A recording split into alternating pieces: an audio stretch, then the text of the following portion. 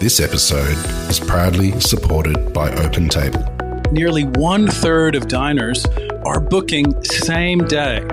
So they're making those decisions on the spot. And 10% are making their bookings within just a few hours. And so it's why it's so important to have booking software like OpenTable, which allows your diners to discover you. And so when restaurants are on platforms like OpenTable, they're much more likely to be discovered. We help diners to connect to restaurants. Ultimately, having technology, using technology, helps you to reattach to those diners. Experience the power of OpenTable. For an exclusive offer, visit restaurant.opentable.com.au/DITW. This episode of the Luminaries on Deep in the Weeds is proudly supported by Deputy, rostering and timesheets without the usual chaos.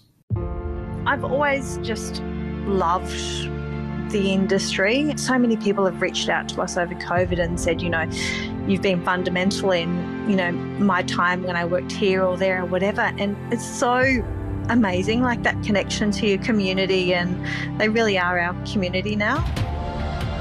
This is the Luminaries on the Deep in the Weeds podcast. I'm Anthony Huckstep. Over the last decade, as we've seen our culinary landscape evolve, it's been the elevation of everyday eating that has made the greatest impact. Professionals of influence taking their skills to a broader audience and enhancing the way we eat in our everyday. But what does it take to bring a quality offering to economies of scale and not only remain viable, but become an integral part of consumers' eating habits too? Jackie Middleton is the head food nerd and co-founder of Earl in Melbourne. Jackie, how are you? Hi, I'm great, Huck. How are you? I'm great. It's good to have you on the show. You've made such an incredible impact on everyday eating in Melbourne over the last decade or so. Where did the idea of come about? I feel a bit embarrassed that you say that. I feel like it's such a humble little thing that we've done, and I've kind of had an opportunity recently just to sit back and go, geez, we have done something, haven't we?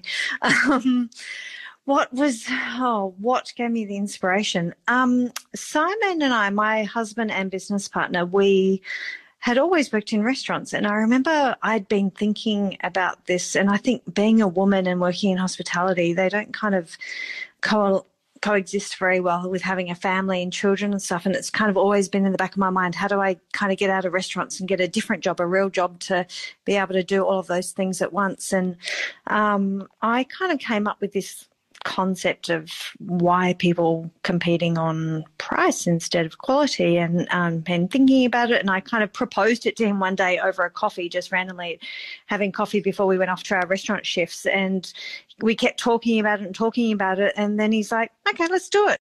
And I guess suddenly we're doing it. Maybe it was a bit naive, but we just went all in. So, yeah. Tell us about the idea of it. In those early days, what you thought of, is that what resulted in Earl, or did it change? Oh God, no way! I wish I was clever enough to have dreamt up the whole thing back then. I don't give myself that much credit, Huck. We were working in restaurants, and we knew, like, Simon was at Rockpool Bar and Grill running the floor, and he'd come from Attica before that, and I'd worked in these other fancy restaurants, and we knew that we couldn't afford to open the type of places that we had worked in, and we were kind of a bit proud, like we didn't want to open a cafe, like we didn't even call it a cafe when it first opened, because all of our friends were restaurant friends, and we were all a bit snotty to cafes, right? We only ate in them every day, stupidly enough, but we kind of had this idea we'd have a food store. We're calling it a food store, and that we could hopefully multiply it and do a few of them and kind of make it work that way. I think we hadn't kind of got past mentally planning the business further than getting the first one going and then working on it after that. But now I understand from business, you've kind of got to have a bigger picture idea from that. So we were very naive. We just kind of went in tackling the market as I saw it. And I guess more I understand about marketing now, I understand you have to tackle the the demographic of the customer, like what does that customer want? Who are they? And I think accidentally, just because of the way I'd been consulting prior, we tackled the demographic really well, and I identified that, our customers were people that were willing to spend a little bit more on lunch and get something better quality than the average, chicken sandwich or whatever that they were getting from the local, made in front of you sandwich joint. And I guess we were dead on money that people were willing to spend an extra few bucks and get something that's great. So something that was ethically reared and made with good bread as opposed to Tip Top or whatever, that type of thing. So the business model has developed a lot since then, and even I guess my understanding of business and my personal philosophies around those types of things. So God, I wish I could say that 11 years ago 12 years ago now when I first dreamt this up, that it is as it is now, but it's nothing alike. And maybe that's just showing that being adaptable in hospitality is the key thing, maybe. Take us back to those early days. What were some of the challenges involved in trying to deliver quality in such an accessible way? What sort of mistakes did you make? I guess the first mistake was actually trying to get customers to come. I remember the early days. Sam and I would take turns in the morning. We'd watch people queuing out the front of Earl. This is like a month in or so, queuing across the road for coffee in their normal kind of place, and we'd take turns sitting in the window having a coffee to try and build confidence that there was people inside our store that was empty, that the coffee must be drinkable if there's someone drinking it. So, that was kind of some of the early things, thinking that restaurant people knew how to run a cafe and that we could segue that skill. But then we quickly learnt that customer focus, that, customer interaction, so remembering names and remembering coffees, and not because you have to, because it's your business model, but because you actually really like the people, and that's intuitively what our backgrounds were. Like I can still walk around 500 Burke Street and see people that were walking around in the city there when there was actually people in the city, and remember you're a long macchiato, their name was probably evaporated out of my ear from now, but Simon and Alyssa, our ops manager, probably know, but I still remember these things because they were so critically important to the business. So, so customer service was one of the things we got right, but in regards to the business model, like I remember I had to rewrite the breakfast menu and the breakfast concept so many times to get it right, because what I wanted to do initially is like no one was interested in it. Well, tell us about what you wanted to do and then what worked.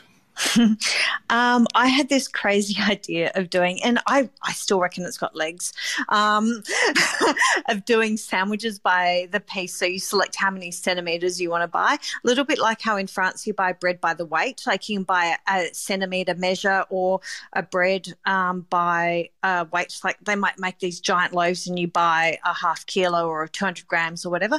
And I was convinced that people would buy breakfast sandwiches in the same way. So the idea was that we'd have, say, 3 types, like a bacony, eggy one, a veggie focused one, and something or other else that might be more seasonal, and people would just come in and go, oh, give me 6 centimetres of the asparagus one today, or give me, and I want to eat it. I'm sure you do too. You like sandwiches.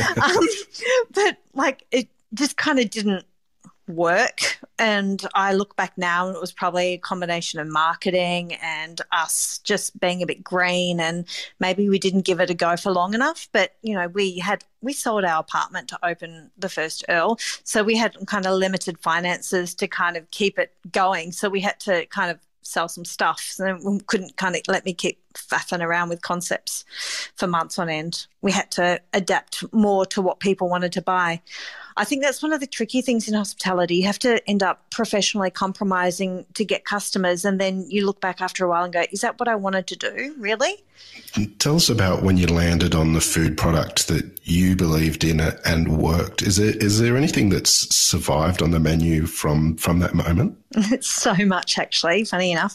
Because we've had a bit of time up our sleeves and a bit of a renaissance with, a 10-year and 11-year birthday. And so I've gone back through some old menus. And first of all, I don't put the prices up enough, which I need to just call out every hospitality person listening, put your prices up more, because we're still virtually selling things at the same price as we did in 2010.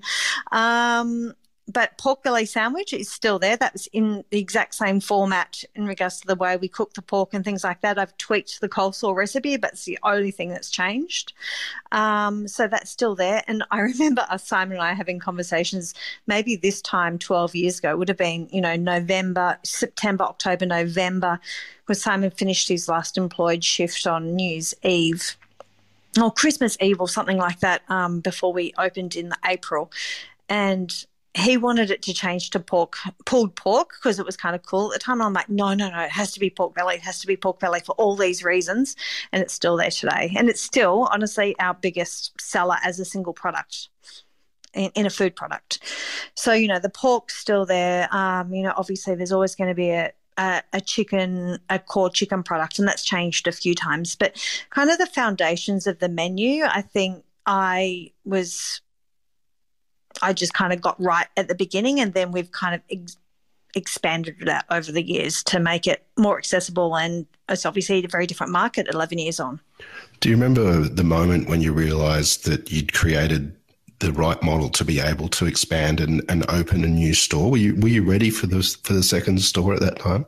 Oh, we were ready and hungry. We'd actually we'd spent from about the 4 or 5 months one after we started getting a shitload of press, and it kind of got really crazy. Like, we had queues out the door and down the street, and I was embarrassed by it, and we kind of were realising very quickly that something like that only has a short window of opportunity. So you have to kind of make hay while the sun shines.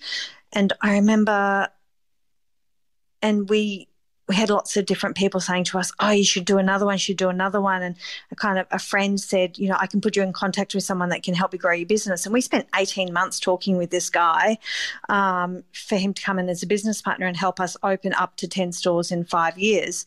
And it kind of, the 11th and a half hour, the deal fell over. And Zach was just born. And I remember being so upset about it because I felt like we invested so much energy into this. Zach had just been born, and Simon saying, don't worry, we're going to do it ourselves. We're going to do it. And Simon just stubbornly made it happen. And we essentially, the jargon that they use now, like bootstrapping it, we essentially just saved the money. We lived simply and saved up so we could pay to build the next site. We actually own all of the sites that we've ever had. It's only Simon and I, just because we've reinvested that money back into the business. So, we just backed ourselves so that we could do the second one. And once we got the second and then the third one going, then they kind of all starts rumbling enough to kind of feed into itself to do more. But I still don't own a house. So, hey.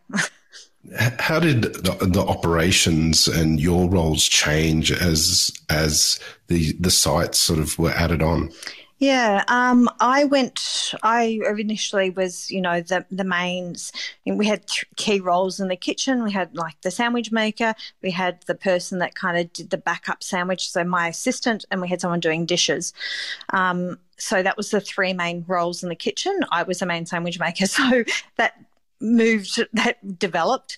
Simon was the main coffee guy, so obviously that developed. So we eventually trained people to do the roles that we were doing as we got busier, and then we trained them into being, managers and supervisors. Simon will be the first to tell you that he washed more dishes in the first year at Earl 500 Burke than anyone else did there, because we were aware that we wanted our customers not to identify our faces as being the people that run the business. We wanted our team to be the face of the business. So Simon and I had both worked in businesses that had very high profile owners, and those people could never walk out of those businesses because people would come in and say, oh, hey, where's Richard? Or hey, where's whatever, this person that is not there, and then they suddenly think that the quality of what they're going to get is diminished. It's a little bit like a celebrity chef thing, if is that person not in the kitchen tonight? Oh, it mustn't be good. So we didn't want that to happen. And so we kind of took backseat roles and kind of employed people into more customer-facing roles. So when we did grow the business, people wouldn't notice that Jackie and Simon were missing, that they were going and opening a new place, So we, we've done so much to get to where we are now. I run the creatives of Earl. So I may be the head food nerd, as we say. I do the food development and the recipes and all that type of stuff, and all the food questions come to me, and all the staff development in regards to our seniors for that comes to me. But I also do the store design, just because I feel like I have an eye for it, and that's kind of ended up being something that's fallen into my group of work. I also do all of the marketing and run kind of the business strategy of that, where Simon's diversified into business growth and general management and HR and that type of administration type general management role. So it's very different to making coffee and making a sandwich, I tell you. As you were developing and growing the company and altering your roles, what's the best business advice that you received during that time? Be careful working with your husband. If you want to stay married. So we did stay married. So that was probably good advice. But I really do think that is strong advice. Like, be careful that the people around you, people that you enjoy working with, so I think we've been really fortunate. We've got people that have worked with us for a really long time. And I think maybe because we're nice people and we're a bit no BS about the way we do business. Like, we're not kind of a cashy business. It's really a legitimate job when you work for us. And we legitimately care about our team. Best business advice. Maybe it's advice I gave myself. Make sure you pay your bills. I've always felt really anxious when I worked in other people's businesses when I knew that they weren't paying bills, because I'd get all the calls coming in through the days saying, oh, can I speak to so-and-so about an account? I never wanted that to be my business. I wanted to be really proud. I think that's done us well going to COVID as well, because we had a really strong eye for our numbers and and our business was sitting, really buoyantly before COVID struck. So that kind of has seen us through to the other side, because we've been acutely aware of that. Other people might have been trading in a way that they could keep trading, week to week, month to month. But when you're running long lead accounts with lots of suppliers, suddenly you have no income coming in, which is what happened to us. It's really hard to keep paying your bills. So, liking who you work with, and also liking and keeping a tight eye on your finances I think has been really important to us. Like, I know how much every item costs down to the cent in a store. Like, it's really intuitive. And I can also tell you the height of all the bars in the store now as well. But it's a weird skill set you learn as a small business operator. This episode of the Luminaries on Deep in the Weeds is proudly supported by Deputy, helping managers and staff do their best work. Building a business is hard. I feel it as I build my business. But I can tell you one thing, that every single day, I feel very blessed for the impact our business, Deputy, has in this hospitality community and the numerous stories that we have been part of. Stories where I've heard Deputy customers who have opened new restaurants because of the cost savings they have had by implementing Deputy in their business. Being able to open new restaurant, creating new employment, new opportunities, and new connections. For more information, go to deputy.com. Why do you think that people love Earl so much? You've got the business side that you guys look after, but on the consumer side, they're just going somewhere to eat. But what is it about Earl that has become so popular? Good question. I think we have been clever in the way that we've placed our stores, in that if you kind of like something, if you have a connection with a brand or a product or something like that, if you can see it in multiple places, there's a familiarity. Or it's kind of like if you're overseas and you want to find a clean toilet, you might try and find a Macca's, right? If you're kind of a corporate person in Melbourne and you're loyal to the Collins Place store and Wendy the barista there, if you're at the other end of the city and you see an Earl sign, you might go, oh, okay, cool, I can get a coffee there and I trust it. Like, because Melbourneans are fussy about their coffee. So you might go, okay, I trust that place. I might not know where there's other cafes around here that I would trust, but I trust that brand, so I'd go there. And I definitely have seen that as being a connection with our business, in that people know our brand and we know that we're sticklers for consistency so that they can trust us. And that's something that I'm particularly proud of, because I would hate to think that people think one site is better than another site. I've had people make comment on Urban Spoon or whatever when that was a thing, saying, oh, the franchise at Emporium's not as good as the other sites. And I'd be like quick to jump in and go, no, it's not a franchise, mate. They're all the same. How much has hospitality changed in the time that you've had Earl and the way that you run the business as well? A lot, actually. I think maybe the cloud and the benefit of some of those kind of hospitality things. I remember Simon used to be a smellier, so we started off running our accounts through Excel spreadsheets, God forbid. Now there's things, all this cloud accounting and computing and stuff that makes your life easier, especially when you're a multi-site operator like we do.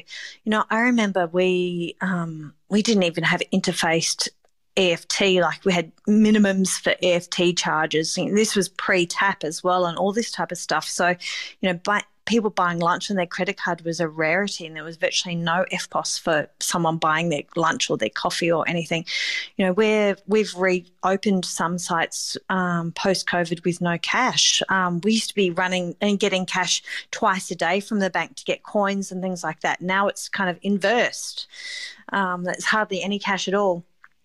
As an operational thing, that's really significant. It makes things really streamlined and clean to operate and simple like that, but also we're paying the banks more for the privilege of, the bank fees and all these extra commissions and things. So, I guess there's some wins and losses. There might be productivity increases, but there might also be losses. Like we use a program for our catering orders, and for years we operated via email, and it's very labor intensive. We layer in a system that seems really expensive per month, but then suddenly you're like, you can do it with a quarter of the amount of staff. So it's interesting. It's really interesting. But you kind of there's so many things you're paying out for, and you think, wow, it's a lot of money, but then how do you trade without it? Your business model is reliant on people buying coffee, breakfast, lunches, and in many cases in areas of the CBD where there's a lot of workers, and that hasn't been the case in the last year and a half. What sort of impact has that had on what you do? A lot. We're still... Being this day, I just saw last week's numbers. We're trading at 10% at the moment of normal trade. And that's with doing a tiny little bit of home delivery and one store trade. Doing a bit of coffee for residents. We were doing tradie coffees, and we were kind of doing about 25% trade. But now there's no construction either, so. We're significantly impacted, but it's given us a good opportunity to sit back and re-look at the business and do things differently and better. I'm convinced once we do reopen, and we are reopening all sites except for Burke Street, and that's not a COVID thing, that's a lease thing, we'll be trading much more with much higher productivity. So we've taken our production kitchen has always been a strong support for the stores, and that's just a thing that's evolved just out of need and me wanting to streamline processes. So instead of having 4 sites making meatballs and cooking them, we make them in our production kitchen and then distribute them ourselves, or cookie dough and things like that. Now we're starting to make our salads finished in our production kitchen in that late afternoon and evenings, and then it goes to the stores fresh every morning. So instead of holding 100 ingredients to make salads, we now actually just holding 6 salads that are finished in the fridges. So it kind of we're saving on staff and also risk in regards to if someone's having a bad day and they make a mistake or over ordering and all those types of logistical type things, and sending the product into the store. So the customer still gets the same outcome. If actually I think it's better because the consistency is better. and we'll probably have some savings because we're being smarter about it. With vaccination rates going higher, we're slowly moving towards a light at the end of the tunnel, and everything will open up again. What's some of the challenges in reopening for an operation like yours? The challenges in reopening will be dealing with it being quiet when we do reopen. And there has been some advantages that we've built into the business, like I just mentioned, but it still is going to be that, especially being CBD solely based, that people will be reluctant to come back to office. Some people are going to be working from home. We'll probably only be trading strongly Tuesdays, Wednesdays and Thursdays as we were back in April and May when it was a bit busier. So the challenge will be managing staff coming back to work and paying them at full whack to stand around and be bored effectively some of the time. When we were doing this last time, we had JobKeeper, so the government was paying them to be bored, where now I'm paying them to be bored. So when you don't have a lot of backup cash in the bank, that's a challenge to manage that, and also to obviously to keep your staff, because we've trained them and they're part of our team. We don't want them to go and work somewhere else at the local, their local suburban cafe that is getting pumped because everyone's still working from home. So it's kind of a really careful balance of keeping people employed and happy, and keeping our books balanced by not having enough customers until people start coming back to the office, and us understanding how customer flows will be different again. Even with the changes in structure and the hit that you've taken in turnover, the brand is expanding and there's some new things on the horizon. Can you tell us about those? There is. So we have a new Earl that we're opening in Richmond, and that was actually meant to be opening the 1st of December, but I just found out a couple of weeks ago that because of the construction closed down, that's now being pushed to March. So that will be our first non-inner city or non-CBD kind of based store. And this is kind of us doing a kiosk as well, so it's a little bit different, kind of testing the water for that. We also have Earl at the airport, which will eventually be opening. We've been talking about it for years. It was first appointed in 2019. So that actually is going to open in December. So we're starting construction on that really soon as tradies are allowed back on site. I think they're doing some setup works, so that's really exciting. So that's 2 Earl projects. And Simon and I have another little COVID silvered lining, which is really fun. We were it's funny the things that happened during last year. We got contacted by one of our favourite landlords and saying, there's this site and someone else is not doing it anymore. Would you consider having a look at it? And this was like April, when we were still all kind of treading water and working out what's happening. And Simon called me and said, I've just had this interesting conversation. What do you think? And I was like, hell no way. Don't even talk to them. We're not going to look at it. Are you stupid? Like, who's paying for it? And we started looking at this site, and it's an amazing location, and we ended up just kind of kept working on it, and it's going to happen. So she's called Dame, actually. So we're playing still to the idea of the peerage system, which has kind of incidentally fallen upon us. I'm a Republican, so there's no connection there.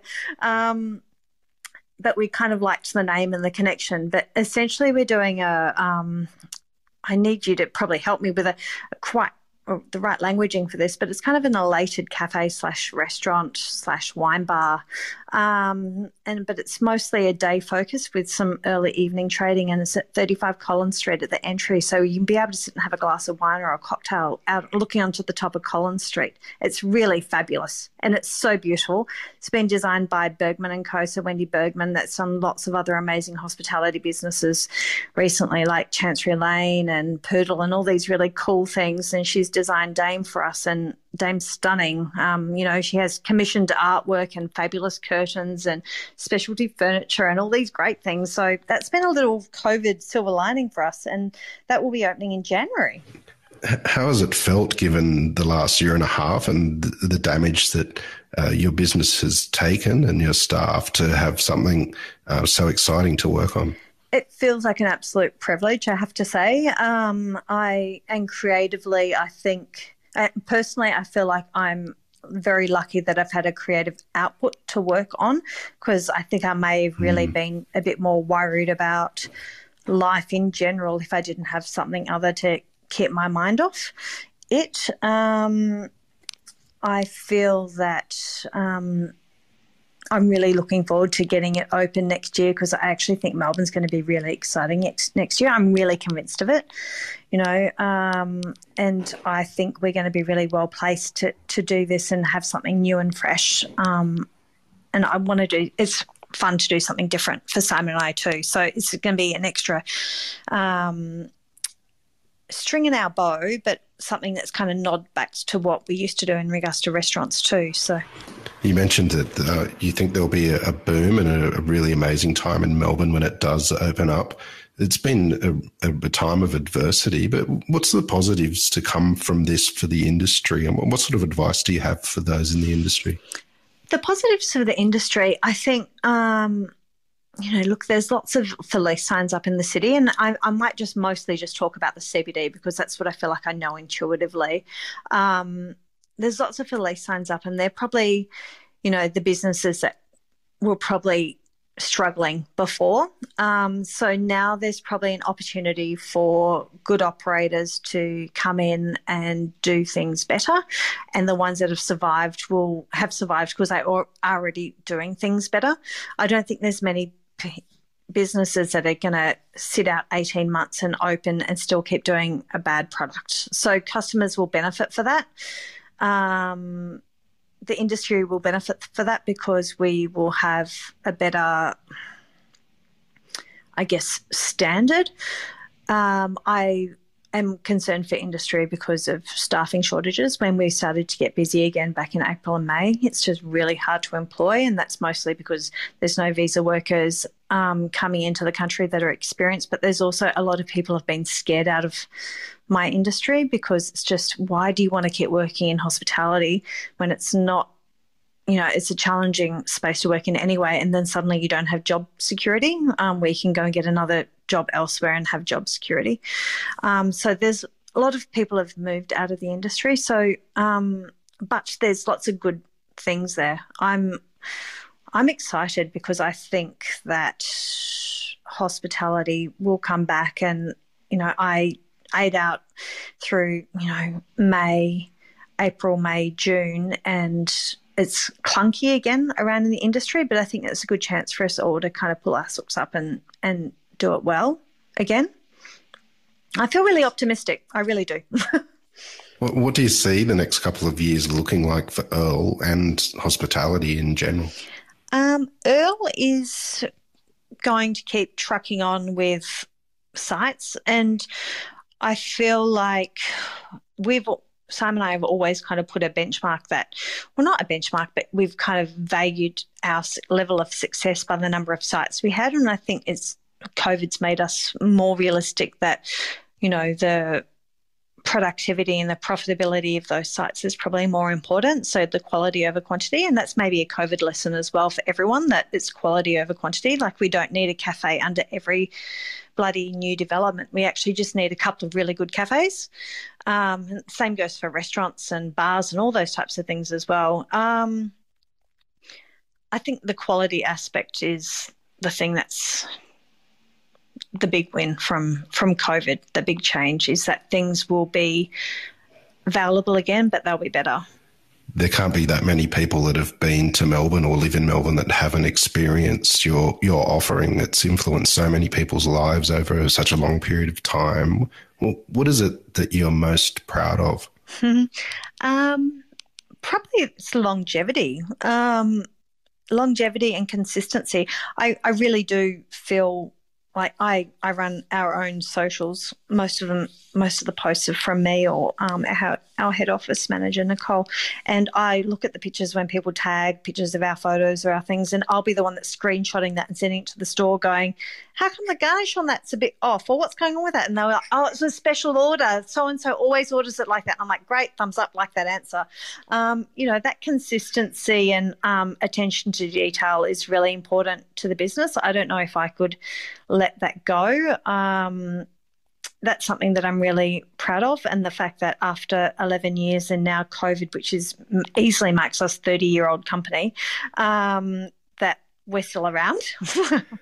Well, the day where the doors open again and we start moving forward beyond COVID, they're not far away. How's it going to feel once you get a business back on the wheels? It's going to be great. I actually look back to where it was in May, and I felt really buoyant for quite a few weeks there, because it was really busy and kind of felt really old school. I think it's going to feel great, and I am really enthusiastic about it. We're kind of going into quite a segment of change with new sites, and, you know, the airport site is in partnership with Delaware North, so that's kind of a different hat we're wearing. Richmond is going to be a little bit different again as well, so we're going to be really relying on our team to keep running the city stores as well as they already do, and just keep doing what they do really well. And so Simon and I can really focus on some of the new things coming up. So that's going to be a really fun part of something I'm looking forward to for next year. So wearing a few different hats in different ways. What is it that you love about what you do? I've never done anything else. So, and I think it's I'm one of these hospitality people that fell into it and kind of never managed to get out of it. And when I did go and have an office job for a little while when I was working as a menu designer, I really missed kind of that buzz of service and stuff, and so much so that I actually would just go in and do service at a friend's restaurant because they'd ring me up desperate for a waiter and like, come in and help. You know, I remember Simon working at Attica going, so-and-so's called in sick, I need you to come in and run the private room tonight. And I'm like, I've already done my 9 hours, but I'll come in and do, you know, another rock star shift for you as well. I've always just loved the industry, and that buzz you get from, you know, a customer, you know, a guest, someone that you know, like, you know, we've even had so many people have reached out to us over COVID and said, you know, you've been fundamental in, you know, my time when I worked here or there or whatever. And it's so amazing, like that connection to your community, and they really are our community now. I don't know. I'm one of these founders that I don't know if I could sell my baby if that was ever a thing one day. Not that anyone's going to buy a hospitality group, are they now? But, you know, I'm really proud of what we've built, and I enjoy that buzz of the way it works. So I'm rambling now, but that was, you know, that's kind of the buzz of it. Yeah, the buzz of hospitality. It's addictive. Well, Jackie, your dedication and your influence is really bloody inspiring, and we're absolutely honoured to have you on the Luminaries on Deep in the Weeds today. Please keep in touch, and good luck, and we'll catch up again soon. Thank you. I'm very humbled to be included. Thanks. This is the Deep in the Weeds podcast. I'm Anthony Huckstep. Stay tuned as we take a deep dive into the lives of the incredible people who ply their trade in the food and hospitality sector. Special thanks to executive producer Rob Locke for making this all happen. Follow us on Instagram at Deep in the Weeds Podcast, or email us at podcast@deepintheweeds.com.au. Stay safe and be well.